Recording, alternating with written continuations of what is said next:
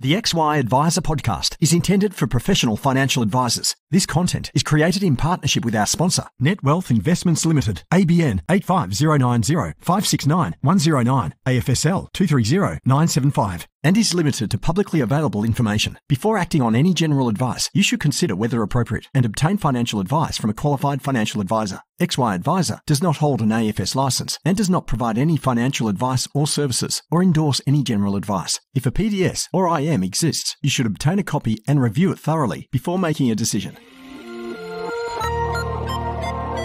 AdviceTech. As if it wasn't enough to be across TMDs, Alpha, Beta, Rule of 72, and all the other nuances of financial advice. Now, advisors are expected to be across all the technology options too, and there's so many of them. But never fear, Peita D is here. Join me each week on a journey of discovery through the software and apps on offer for advisors and advice businesses. So let's dive in, fellow advice explorers. This episode is proudly brought to you by Netwealth. For over 21 years, Netwealth has provided market-leading technology, excellent customer support, and expertise to help wealth businesses thrive. As the financial advice landscape changes, it's important to embrace new technology to enhance the way you run your business. With change comes your chance to use advanced technology, reshape your client experience, and see wealth differently. Visit the website to learn how Netwealth can support your advice and wealth business. Hello and welcome to the XY Advice Tech Podcast. I'm Peita Diamantidis, and this week we're going to deep dive into Netwealth's 2022 Advice Tech Report. So joining me here today is a believer in developing kids' financial literacy, an IPO survivor, the reason we call highlighter pens texters, and a ninja-level tech geek. Thank you so much for joining me on the show, Matt Heine. Woo! Thanks, Peita. It's great to be here. And that's definitely the best introduction I've ever received. So thank you. Oh, you're very welcome. Well, you'll have the benchmark now. You can hand that out to people. I love it. Now, I'm keen to sort of dive into the report. It is something that I'm a big fan of. But I just wanted to get to know you, and the listeners get to know you a little better through your use of technology. So let's kick off with what your most used emoji is. Do you use emojis?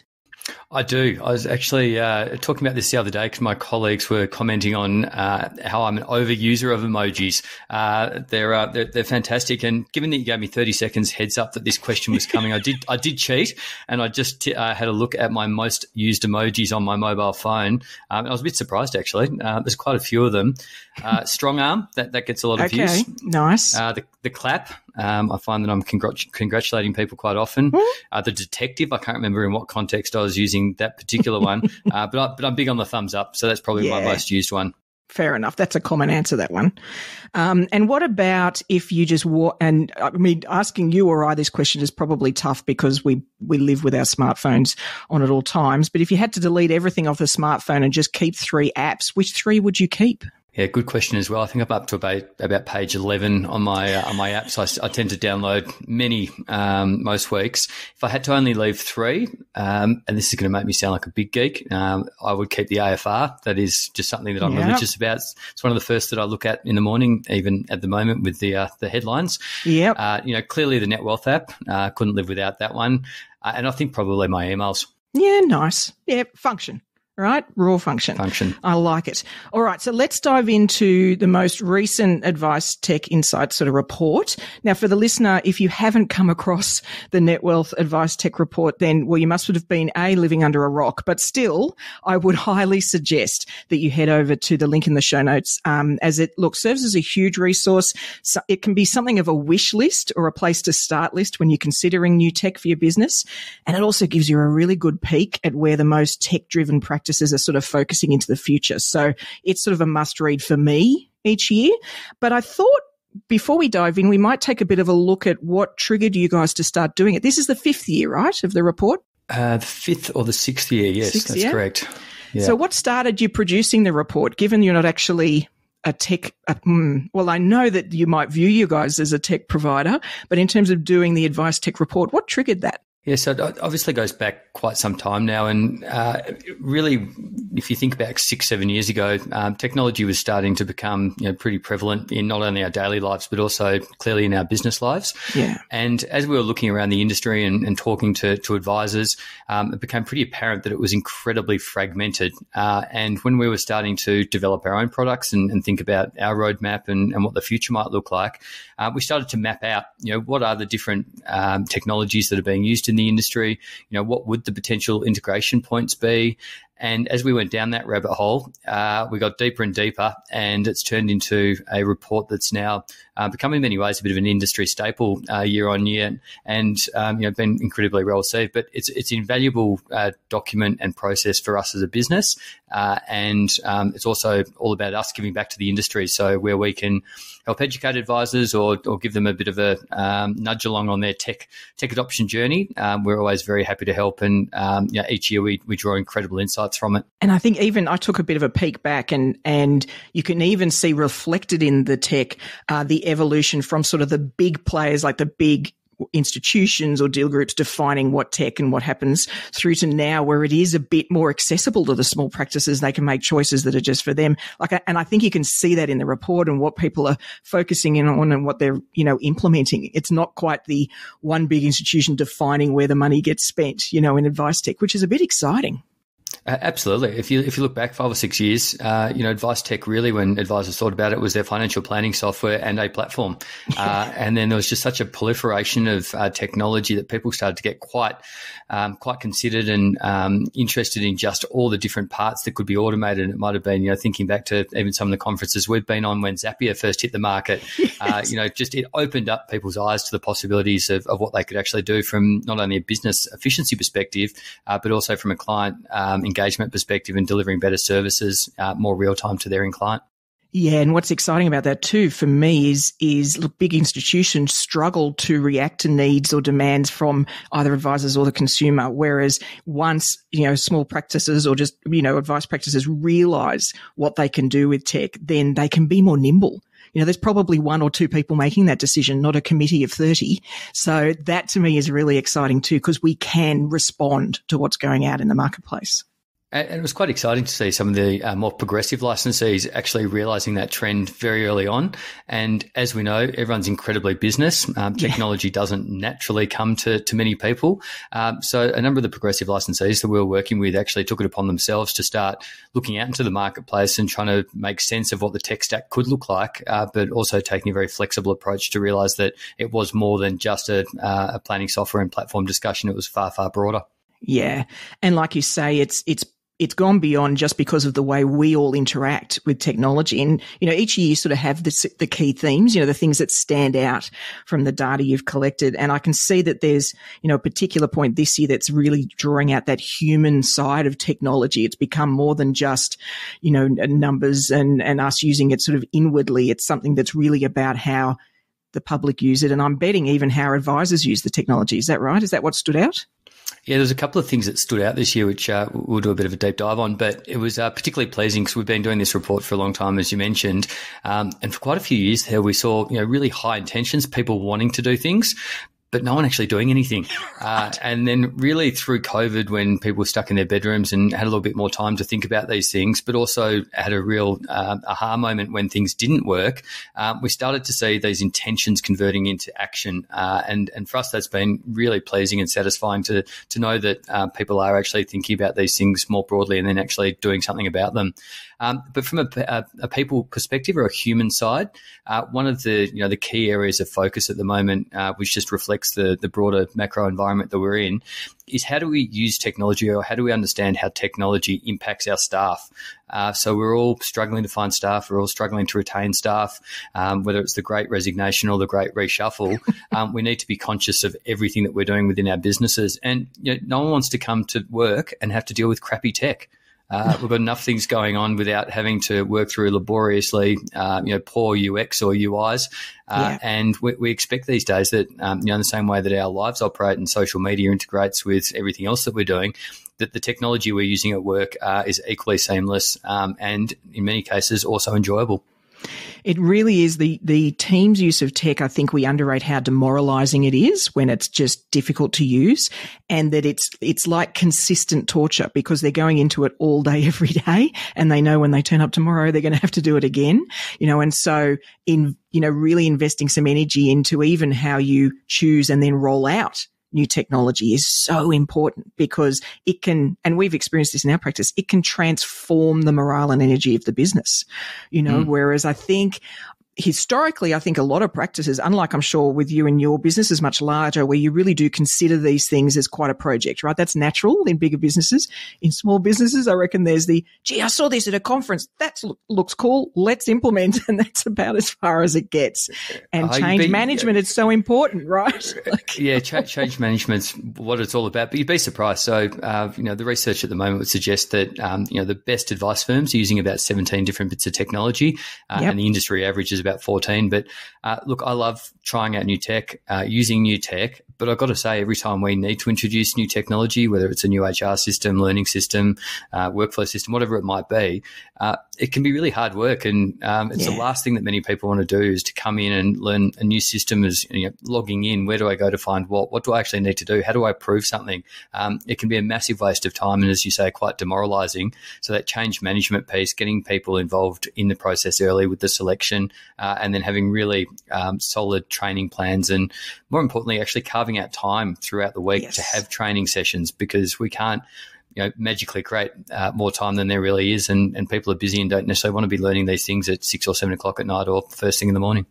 Absolutely. And look, we've found even, repetition is necessary. 6 months later, let's revisit that early training we did on this piece of tech, like just constantly revisiting and relooking at it. We've sort of taken an approach, and this isn't for the tiny little apps we might try out, but a big choice is we treat it like it's a recruitment. So we go through as much structure as you would to both select, narrow down a list, recruit, and then even performance manage a new person. We do that with big pieces of tech just because it sort of makes it that real. Because a good piece of tech is like a person. They become like a great resource in your business. So, I love that you guys are drawing that out for staff, because I think, if anything, there's a whole core of people in the industry, the support staff, that could be paraplanners or admin, and I think they're generally a little unloved. And if we can roll out great tech, it's going to make their lives so much easier. Absolutely. And I think there's also a risk that, firms are introducing new technology without going through that recruitment process, as you put it, to try and solve an individual problem without thinking about it more broadly and understanding how does it fit into the broader advice tech stack. How do we move data between the systems? And that can obviously lead to huge inefficiencies, but also real risk. So if you've got different data sitting in different systems that's incorrect or, not meant to be collected, such as TFNs, there is huge risk there. There really is. I mean, and that's one of the things that came out of the report too, is this sort of rethinking the way we look at data as not an individual system-based thing, but across, a practice or even an industry. So talk me through what came out about the way people are looking at that differently and what their plans are for the next sort of 12 months. Yeah, data is something that's core to what we're doing at the moment, and I think every business needs to be thinking about data in a very different way. It really is a firm's most valuable asset. So again, looking at the research, a number of firms across the industry from a number of years have been starting to think about data and how it might be used. Is it something that they can use internally for exception reporting, or trying to create efficiencies or deliver better client engagement and better client outcomes? But the challenge is that with 17 different technologies typically operating in one of these great firms, where do you start? How do you actually pull all of that data out, make sure that it's consistent and the same, so that you can then push it around the ecosystem? And our interest in this area has been now for many years. And that was a big part of the reason that we invested into Xeppo. And as it turns out, that was a really good decision. And certainly it's now looking like it's the most used data integration tool in the industry. So excuse the plug. It's what the research says, and it is externally audited. But, the best firms are the advice tech firms. So that is firms that we've identified within the market that have got high profitability, high client satisfaction, high client engagement as a result of their technology usage, are already adopting this technology very deeply, and currently there's about 36 to I think 40% of advice tech stars using some sort of data integration solution. remarkably, in the next 12 to 24 months, that's going to jump to 76%. Ooh. So what that really says is if you're not thinking about it, it's going to become very hard to compete against these advice tech stars who are doing everything they can to use technology to their advantage. And I think we often think, the data in this case might be either like product providers. So there might be some about the investments or things like that, or it might be something to do with our CRM, but there's so much more than that. To me, one of the key things that I really want to get a handle on is capacity. So what's the volume of activities that are going on? When are the peaks and troughs? Because we're all going to, like you said before, we're all going to struggle with hiring great people in the next little while. And you will be able to do that really well if you beautifully understand exactly what you need, as opposed to just doing what we all do all the time. And we'll just get a advisor or we'll just get a paraplanner. So I think the data we can draw out is about what gets completed, what doesn't, where the bottlenecks are, all that sort of stuff is the sort of dials or dashboard that we, would be fantastic for each business and really empower them to make the perfect next hire. Yeah, and to that point, and again, I'll talk to Xeppo just because it's a system I understand pretty intimately. That's one of the recent enhancements we've just rolled out. So Xeppo basically integrates with about 35 different enterprise solutions. So it goes in there, so Xplan, Midwinter, Class BGL, all the mortgage origination platforms, as well as workflow systems, etc. So it's got a very, very broad set of data. Each night it goes in, reaches into those various systems, pulls the data out, groups it, matches it, so that you can then create a single client file across all of those different systems. Importantly, it'll raise exceptions. So if you've got date of birth different, between Class and Xplan, for example, it'll flag that there's a discrepancy in the data, and that goes extremely deep. Yeah. But it also looks at, to your point, things like activity. It looks at revenue. So through a set of very neat dashboards, advisors for the first time can really start to understand, okay, well, what is my revenue per client group or family group? How does that compare to prior corresponding periods? What are the services that they're buying? Have I provided them with FDSs and the ROAs, et cetera, that they might need? And then we now benchmark that. So you can start to see, how does your individual metrics compare against the broader industry? So are you running more or less clients than the broader industry? How does your revenue per client group for a particular size rate? So you start to get down and really understand how your business is tracking against all of those key metrics using data from a very, very broad range of solutions. So things have really accelerated in the last couple of years, and it's just great to see the direction it's all heading. Yeah, and the connection of those data points can be so powerful, because I think, what might be the case is you've got a team of advisors and you might look at, say, revenue per advisor as a really simple metric, but, one might have, say, a slower time to turn around, or they might get through fewer, but their clients are actually stickier. So it's being able to combine those data points and really see a sort of matrix for that advisor, as opposed to some, what seems like black and white data, but it needs to be given context, and so that's what I love about that sort of overarching data look, is it's context, it's depth to the data, its meaning, as opposed to just, is it more or less, which doesn't really add that much value. And that's the next horizon for us and the teams working on it. We want to be able to prove that all the things that we're talking about actually add value. So, for example, let's look at profitability per advisor or per practice, where they use a managed account for some clients or all of their clients or none of them. Let's look at things like client engagement and all this, the work that we're doing around client portals. Is it actually adding value, or is it just something that we've cooked up in the background based on the feedback that we're getting that may or may not be right? So actually statistically proving a lot of the things that we're talking about, and then allowing you to slice and dice that data and benchmark it against the cohorts that you want. Nice. And so you mentioned client portals. So client engagement was another sort of key theme that came out of the report. To me, actually, the number of advisors even looking into getting client portal, that ratcheted up significantly. That was interesting. It was probably a bit faster than I might have expected. Yeah, I think this is definitely a result of COVID. So as we know, particularly us Victorians, we spent a lot of time at home, and all of our lives moved online for everything, whether it was shopping, art classes, gym classes. And within that, most of the activities we were participating in were actually done via our mobile. So the actual tech adoption by all age groups, even the older age groups, was very significant. And we often talk about this acceleration of adoption, and we're probably 5 to 10 years ahead of where we may have been had COVID not happened. And I guess the outcome of that from a client perspective is that, and interestingly, when we're talking to the advisable Australians, when they're looking for an advisor, their use of technology is actually part of their consideration set. So they want to know that their advisor actually has a digital way of interacting with them, because as we've probably talked about before, believe it or not, no one enjoys signing paperwork. So little things like that, and I often joke the biggest innovation in fin services is the digital signature. Clients are actually looking for a lot more than that. Their last best experience was with a social media platform typically, or Netflix, or one of the other streaming services. And they're highly personalized, really seamless, frictionless experiences. And that's what they expect from all of their providers, whether it's financial services or a social media company. Yeah, absolutely. And the interesting thing about client portals that we've been looking to this too is I think all of us are also sick of having so many channels that we need to be aware of to try and interact, even me as an individual, let alone as an advisor. And I think the beauty of a portal is you can start to have that window that the client knows that's the way to get a hold of you. That's the ideal channel. And it can be used in lots of different ways. They don't just have to be into chat. It can be all sorts of things, but it's just that consistent channel, and it can cut through the noise of all the others. I mean, we're now at the point where both email and SMS are so spammed, it's becoming impossible to get through to people. So we need a direct channel. I don't think we've got a choice, really. There is nothing worse than getting spammed by SMS. It's my biggest bugbear.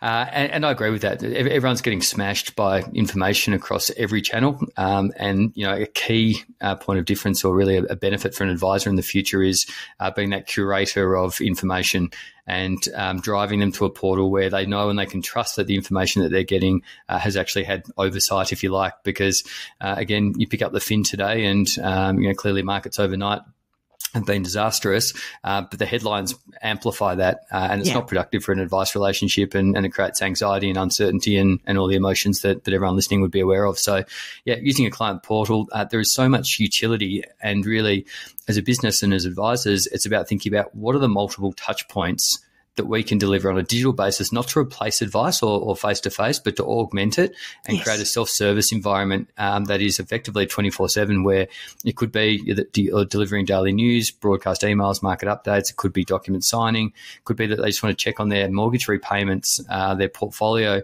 or just chat to you to see how things are going. So there's so many things that can be done and effectively centralized through a branded environment that strengthens that relationship. It's a bit of a no-brainer moving forward. Yeah, I agree. And I think for all of us, what we've noticed is we've been watching the cost of advice in the practice from day dot, but particularly in the last few years. And while the production of advice has always been a focus, what I'm now seeing is that admin or follow-ups is costing us more than the advice is right now. So to me, anything that helps cut through for the client to just get them to act quickly because it's right in their hand, and they go, yep, nope, or sign, like anything like that, because it's not that they're avoiding doing it. It's just that they're busy. We all are. So anything that cuts through that, I think, can massively reduce the extent of that sort of mindless follow-up activity that can go on in a practice, which I think we've probably all experienced over the last little while. One of the other client engagement things that was interesting to me in the report was the presentation tools. That took a bit of a hype too, didn't it? And I mean, I love the idea that maybe more advisors are using things like Canva, which a whole lot of them wouldn't have even known what it was, a few years ago. So that's a bit exciting. Yeah, it's certainly changed. And again, I think a lot of this comes back to that sort of need to deliver more interactive, personalized reviews online. So clearly during COVID again, it wasn't possible to sit down with a client and do a page turn. So things went online. And I think when you put a PDF online, you realize just potentially how dull it can be. Yeah. And so what are the things that can be done, whether it's videos, GIFs, audio files, or just even the ability to drill down and do reviews online that are more interactive. And clearly that's now being picked up across the industry. And I agree. Canva is a very easy tool to use. Clearly it's been very successful, and it just adds that element of customization and in many cases fun to a review. And any listeners that haven't checked out Canva, I mean, they have marketing professionals that design templated presentation tools that people use to get VC funding. Like these things are designed to have impact, to engage. And so, why would we try and do that ourselves? That's nuts. Use the tools that we have sort of available to us. And just on that one, the other key point, and this is not necessarily related to the AdviceTech Report, it's just how humans absorb information. That's the other key part that came out of the presentation area, which was that we need to recognise people absorb information differently. Some people are oral, or they prefer to receive information through an audible means, but also most people are visual. So that ability to think about information, whether it's through infographics or just better charting and more visual graphs, and then supporting it with the detail for those that want to delve into it, really important. And trying to understand your clients and have that conversation with them so that in future, again, you can personalise reviews to their needs and outcomes. I was chatting to an advisor the other day. This particular one operates in the family office, high net worth space. Mm-hmm. And they spend most of their time actually on their review packs, to the point where some of the older clients, or the matriarchs, patriarchs, they have specific requirements around the fonts that are used, the font size, the colours. Wow. And it sounds ridiculous. And it's not just that they've got nothing else to complain about. It's that to them, it's really important. But very few of us actually ask our clients, how do you want to receive this information? Do you want War and Peace, or do you just want a quick summary? Do you understand the information I'm giving you? All those sort of things. Absolutely. And I think the more, I'd love every listener to really, do some digging and understand what an infographic truly is, because we have been producing graphs in our industry for years, decades even, that take 5 minutes to describe. And if you need to describe and run the client through the graph, it is failing. It's not Correct. Doing its job. So whereas an infographic is designed for a snapshot, immediate message, that you can just look at it immediately, understand what it means and what it's trying to tell you. So I think if more of us could try and understand that and deliver things that way, we'd find the cut through would be massive.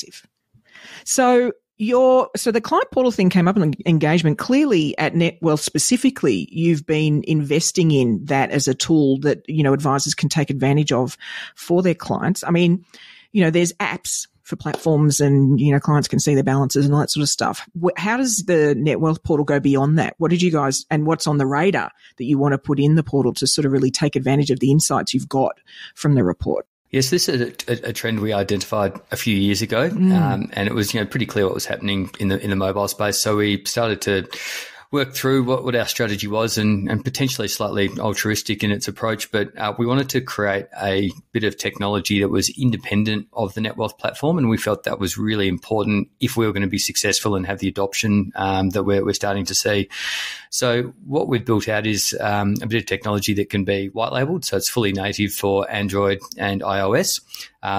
We delivered it initially with the typical sort of platform information, so you can log in using your face and all those sort of important security features to get your portfolio. But we set out to design it so that it was a bit more engaging than just I guess your portfolio and basic information. So we had to design something that we felt was going to appeal to the millennials, or the millennials with money, the emerging affluent, as well as the established affluent. So those older clients that also had significant portfolio value. So trying to straddle both of those markets and get something appealing to both was quite a design challenge, but we feel we got there.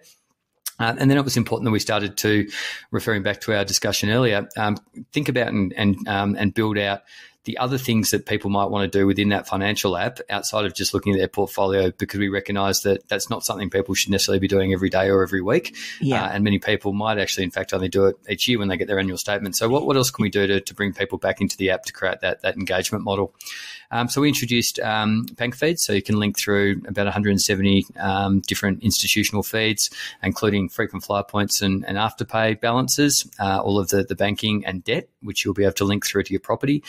We've just gone live with property feeds in the desktop, and that'll be going into the mobile in the next couple of weeks, where you can link through to domain, and it'll pull through all of the information, so pictures, valuations, which you can override if you don't agree.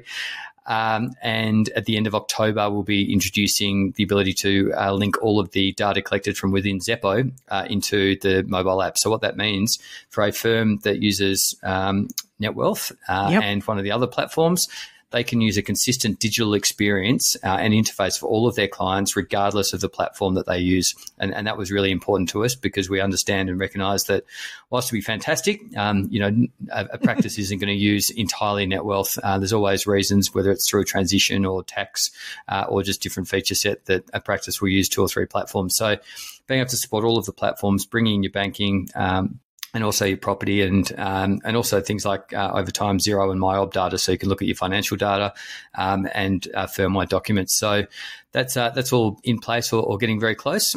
Beyond that, all the things that we talked about, so chat, document vaults, document signing, they're all very much on the roadmap, as well as the ability to set tasks and workflow and have real-time consent and digital consent.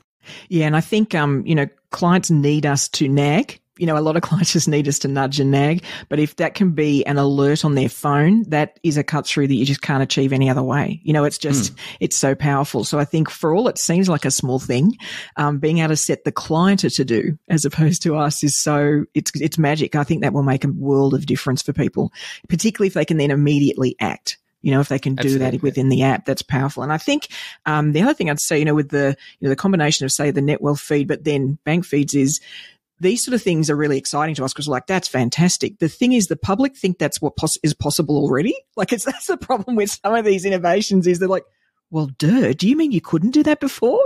So, it's great that they're coming, but it's just something they're like, oh, well, of course. I mean, yes, and they don't understand a lot of their bank, even their bank apps won't do that sort of thing, so they can't see everything in one place. So I love that if they can't do it with their bank app, at least they can with their investment or super, that it'll be able to capture everything else. So I think that's a real win for the client. I still love that moment though when we show it to some of our clients, and it's almost like magic when all this information suddenly appears within the one portal. But you're right, it's become a bit of an expectation, and we're certainly not trailblazing in that regard. But we felt that it was an important foundational feature that was almost a must-have before we could really sort of take on and tackle the client portal market. Yeah, definitely. I completely agree. So in terms then of, was there any other standouts in terms of the report that you wanted to cover, things that were like those big themes that stood out for this year? So data integration and data integration technology, huge. We've talked about mobile and client engagement, very significant. The other one, and I don't want this to sound like an ongoing advertisement for Netwealth, but managed accounts are having just incredible growth and have become increasingly mainstream. And what we see is every time there's volatility or market corrections, the level of inquiries for managed accounts tends to spike when people look back and say, that is the last time I ever want to have to generate hundreds of ROAs or whatever it might be to change client portfolios, which then take me 3 weeks to implement when it could have been done effectively overnight. Yeah. So we saw some incredible outcomes off the back of the COVID volatility and the more recent volatility where portfolio managers were meeting effectively daily, looking at overnight data, making rapid changes, de-risking portfolios across all clients. So it's very equitable, and then also taking advantage of opportunities on the way up. So managed accounts, I think, are expected to rise to about 60% adoption across the market in the next 12 to 24 months, and currently sitting at 45, but with the AdviceTech stars and more professional firms and integrated firms having already adopted and very much on their managed account journey. Yeah, exciting. And that's sort of, you've got multiple layers then. It's the client focus, it's the staff, it's the internal efficiencies. Like there's multiple layers there, which is fabulous. And that's how we'll get a real sort of evolution of how we do things, is when it covers, all of them. Well, I'm sort of curious then, as we sort of lead into wrapping up then, you've been, like me, a bit of a tech geek for a long time, and you've been looking forward or trying to look forward for advice for some time. What do you see as the thing you're really curious about that bit further out? Like, what's the thing that seems like that's the next exciting thing that we can all sort of look forward to or implement? So there's a lot of things happening in the industry. Personally, I'm really excited to see a lot of the initiatives that we've been working on over the last 4 or 5 years coming together into a really cohesive environment. So for me, that's really exciting, and I think in the next 6 to 12 months we'll be in an incredible position to really help advisors drive efficiency, staff engagement, but also the client engagement.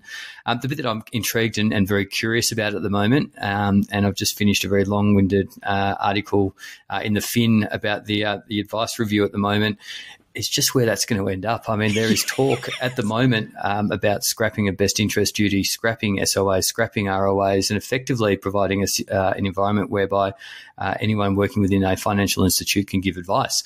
So, this is serious, and the implications are very wide-ranging. And a big part of that is just digital advice. What does that actually mean? Do clients want to do it themselves? Are they still looking for a coaching relationship? Is it about, again, augmenting the advice relationship? where does that actually go? And I think, clearly there's a lot of work to be done. In many ways, whilst a lot of this is great news for the industry, there's going to be a huge amount of work to implement any of these changes. So sometimes the removal of legislation is as disruptive as the introduction of legislation, but it appears to be heading in the right direction. And ultimately, if we can lower the cost to serve, lower the cost to advice, and provide advice to more Australians, that's an awesome outcome. Yeah, and I think, losing some of those handcuffs that I feel maybe the industry has been restrained by, I think is exciting. I'm with you on that. But, this is I've built a house and it's so ugly, I've decided I'm going to knock it down and build it again. That's still a horrible process. Like, you can't underrate that it's hard enough doing it once, let alone deciding to wipe the thing out and start again. So as a practice owner, I'm wary of how difficult that'll be, and that it'll be a bit retread. That's the other frustration, isn't it? Is that, like, we've done all this effort, we're going to be doing it again, clearly. So that's hard not to get a little frustrated about. Totally. And having spent way too much time and way too much resources, even on things like fee consent and fee renewal last year, to read that might be on the chopping block is in many ways fantastic news, but my God. Yeah, I know. Where do I send that bill? Yeah. Exactly. And it's interesting for us, and no doubt everyone listening, there's a whole heap of stuff that we're working on around, digitising ROAs and all the rest of it. Do we stop that work, or do we push ahead with it on the basis this could take a long time and there's a lot of water to go under the bridge? And I think, unfortunately, it's probably the latter, because this could go in any direction. I think it has the potential to become very politicised as well. Yeah, and I think the unfortunate part of all of us is it's just more uncertainty. And I think that's probably what we're all a bit done with. I think change is great. I mean, you and I probably are at the top end of really enjoying that process, but I think uncertainty is difficult, and it's difficult to sustain managing that. So I'm with you. I'm sort of powering along with the view that there may be some new news down the track, but hey, we've just got to continue as is, because who knows how long it'll take, but I have to admit, one of the things that, and I don't know whether you've played with much at all, VR was touted for some years. It's been touted as sort of the next best thing. And I've always struggled a bit, nobody really wants to look at a graph in 3D, right? That's just not going to engage a consumer, but I'm excited to see whether anybody sort of takes it down the goals path, where somebody could be looking at their future and then based on scenarios, it grays out, almost like, that thing you wanted to do. No, that's not possible. So it sort of grays, that sort of thing where you make what the choices they're making really tangible. So I don't know whether you've seen anything like that out there, or on your, South by Southwest joints and all the sort of things you're doing. Is anybody getting really clever with VR, or is it still a bit of a gamer's paradise and that's the only way it's being used? I actually went and bought myself an Oculus at the start of the year for this exact reason. I had to understand where it was going, what it all meant. Also, I was really interested in what it means for the future of work, because in the same way that we're now on a Zoom call or a Riverside call, if people do continue to work remotely, which they will, is there a better way to actually engage in a 3D world? I think having a meeting or an executive or a board meeting with avatars is probably still a little way off. I think it provides some interesting opportunities for advisors when delivering reviews to their clients remotely, because it could be a far more interactive experience where you sit around a virtual table in your choice of location. So it might be that you do want to have a meeting in Hawaii, and then you've got these incredible resources at your fingertips almost, where you can point to the wall and pull up different scenarios and graphs that are far more interactive. Your example, though, is actually one that I presented on probably 5-6 years ago now, which was exactly that. So you work through a risk profile and you show the scenario outcomes of taking on different types of risks. So your risk profile says you need to be a high risk to get to the objective that you want, which is drinking champagne on a ship. Unfortunately, you've also suggested you're very conservative, and the thought of investing into anything other than a term deposit makes you anxious. And therefore, that large P&O ship that you're wanting to go on might be more like a tugboat going down the canals of somewhere less exotic. But actually being able to visualize that, and there was some great research done, and I think they've actually implemented it to try and help people quit smoking and drinking. And they basically, simulated what their faces and their bodies would look like if they continued at the rate that they were. And I think when you end up staring back at yourself and it had the with smoking, without smoking visual, it's pretty confronting, and it actually changed people's behaviours very significantly. So there's no reason that can't be done. The Oculus is pretty uncomfortable. So I think the hardware needs to get better. But look, I think it's not here tomorrow. It's probably not next year, but at some point in the future, we'll see some really interesting use cases. Yeah, and I think particularly if you can, like you're saying, not replicate reality in virtual reality. It's like, no, it needs to be better. Like it needs to be, even to attend conferences. Like, why wouldn't I fly in on the Millennium Falcon as part of the VR experience? Don't make me walk through a conference center, So I think that's where we've sort of got to let our imagination go. And I think that's how we can really sort of, lift the energy about it. We've covered a lot. So is there anything else we've missed? Anything else you wanted to highlight? I'm sure there is, but I'm also conscious that all of this stuff's like drinking from a fire hydrant. So having complained about the amount of information everyone's receiving earlier, why don't we leave it at that? Perfect.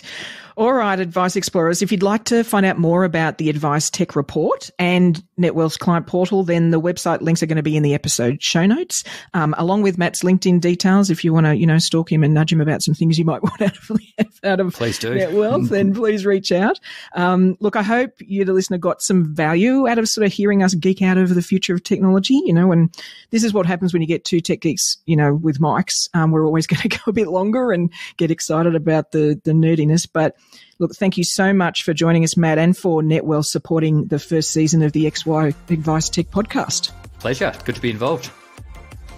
So, have you already checked out the 2022 Netwealth Advice Tech Report, or perhaps you even utilize a client portal like Netwealth or the others out there? Maybe do you agree or disagree with our discussion? So, either way, please share your insights on the XY platform, as I'd love to hear your take, along with, what tech really caught your eye in the report. There's a lot of detail there, and there's even sort of 3 sections of the report you can download separately. So there's a lot to digest, but I'd really encourage you to take that time. Now, in terms of sort of my thoughts on it, then this report is a really great example of where your curiosity muscle that we've sort of been developing over these episodes will come into play. So perhaps before you even take a look at the report, give yourself just like 5 minutes to brainstorm what areas you feel need an upgrade in your business. Maybe areas you feel would lift operations or the client experience or your effectiveness. Just some bullet points. Really just get you thinking down on paper. Think about maybe the short or medium term, and then even in the longer term. Then read through the AdviceTech Report and take a look at the trends, but also sort of just trust your gut on and see what really catches your eye in the report. What are the things that stand out? What are the things that seem like hold on, I think that could be something that could really resolve that challenge we're facing or that opportunity we want to take. So then take a look back at the list you made at those immediate needs and see if some of the tech you're both curious about might also meet the need, right? So we're starting to sort of align both the things that we're interested in that catch our eye and the things we know should be a focus in the business. And to Matt's point, give some real thought as to how they might roll out and add further value down the track. Think about the bigger picture. Think about where this is taking you. And feel free to also just make a wish list or a, curious app list as well. Something you can go back to later of the apps or even the tech categories that you might want to check out when you've sort of got a moment and it's a bit quieter. It might be later in the year or the beginning of a new year and you want to check a few more things out and get your energy up. So make one of those lists, so that you can just add things to it and you won't miss them. Now, as we've been talking about successfully implementing technology, how do you roll it out with your staff? What are the change management techniques you need? Then for today's Curiosity Corner, I'm going to bring to your attention a little app I've come across that does one specific thing really well. For this week's Curiosity Corner, I'd love you to check out Tango. Now, you'll find it at tango.us.us. And basically, their tagline is document what you're doing instantly. This is basically a free browser extension that actually generates these gorgeous step-by-step guides while you're doing something you want to explain to somebody else. Yeah. So basically you turn Tango on and you just complete the process that you're trying to capture. And Tango documents your step-by-step actions with automatic screenshots and written instructions. It does all of that for you. Then once you've completed the task, then you can trim, you can revise it a bit, you can even finalize, your new step-by-step workflow description. You can add text descriptions, you can blur some stuff out, and you can annotate it to your heart's content. And then you're able to either create a link so somebody can look at it directly. You can download it as a PDF, you can copy and paste it, or you can even embed it in existing documents, maybe a learning management system, a wiki, or even a team chat, So this is fantastic for getting new hires up to speed really fast, right? Because it's every step you take to do something. It can massively improve productivity for you and your team, because the ninja tips, the team can just quickly do the ninja tip and then share it with the team. And you can even empower customers with some self-serve sort of resources. So showing them how to click on things, showing them how to click, through a portal, showing them how to, all that sort of thing can be captured for those that like to see, or maybe even print out and have something next to them as they're trying it for the first time. So look, Tango is well worth a look, and I'd love to hear what you think of it. Well, that's all we've got for this week. Be sure to subscribe to the podcast so you'll get your AdviceTech fix automatically sent to you each week. And if you'd like a speaker at your next event to brief your audience on how they too can become bionic advisors, then please reach out to me on LinkedIn /PeitaMD. That's PEITAMD. Otherwise, I'll look forward to turning up in your earbuds next week. And remember, Advice Explorers, stay curious.